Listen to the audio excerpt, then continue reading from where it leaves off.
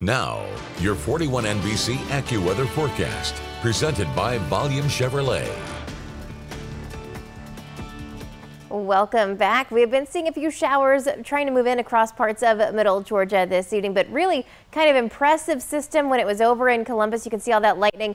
As the sun went away, we started to see this kind of fall apart, and now just some light rain possible with any of these showers out there this evening. And that's really only going to be for the next couple of hours or so, but I do think we could see a little bit of patchy fog across the area by tomorrow morning, especially in spots that saw that rainfall earlier today. You take a look at our almanac from today, 94 degrees. So that is normal for this time of year. And part of the reason that we didn't kind of exceed that is because we saw those showers a little bit earlier in the afternoon. Here in downtown, we saw that rain around 2 to 3. So continuing to keep that afternoon thunderstorm activity, keeping us a little bit on the cooler side. This is looking out right now, though, on the 41 sky view overlooking downtown Dublin. Everything staying pretty calm there. It got a little bit breezy when we saw that initial outflow boundary come through today, but now we're already down to 77 degrees. 72 where that dew point is stuck for right now, and that's about as cool as we're going to get overnight tonight. But you take a look across the rest of middle Georgia, we're kind of all over the place right now. Sitting at 80 down in McRae, seeing 79 in Sandersville, 79 in Milledgeville,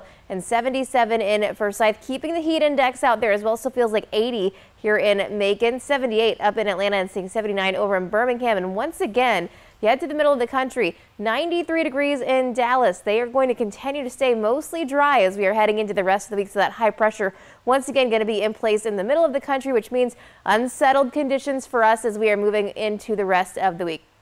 No huge changes. It's very much that summertime pattern that we have continued to deal with, and we see it once again for tonight, just those residual boundaries, keeping some shower chances out there. But as you go ahead and take a look heading into tomorrow, we got high pressure in the middle of the country. Like I said, that's going to keep everything dry out there, but we will continue to see the potential for some pop-up showers and storms. We're also going to keep the high humidity through the rest of the week. So be ready as you're heading out tomorrow and into Wednesday. Just afternoon showers and storms that will be possible each day. We're not expecting any kind of widespread severe weather, so no concerns there. But you take a look at the rest of the forecast for tonight. Going to keep some clouds in the area. Once again, some patchy fog possible into tomorrow morning. But as some of the kids in our area are heading out to the bus stop, we're going to see those 70s to start the day. Partly cloudy skies by the afternoon. We are looking at that potential for some scattered showers and storms with those highs back in the 90s. Probably some low 90s by around 3, but we'll see some mid 90s possible across the area as we are moving through the rest of the day.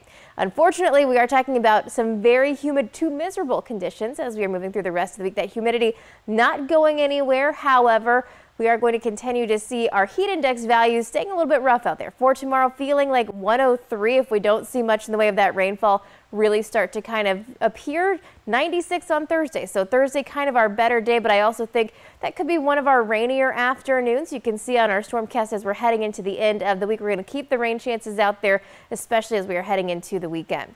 In just 10 seconds, I'll look at our 7-day forecast. At Volume Chevrolet, get oil changes for life, plus a 20-year, 200,000-mile warranty. Visit Volume Chevrolet, I-75 exit 187 in Forsyth. That's VolumeChevrolet.com.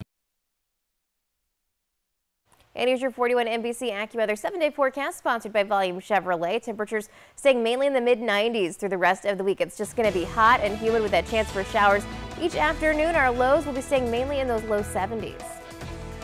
For weather updates on the go, download the 41 NBC AccuWeather app and follow 41 NBC on Facebook and Twitter.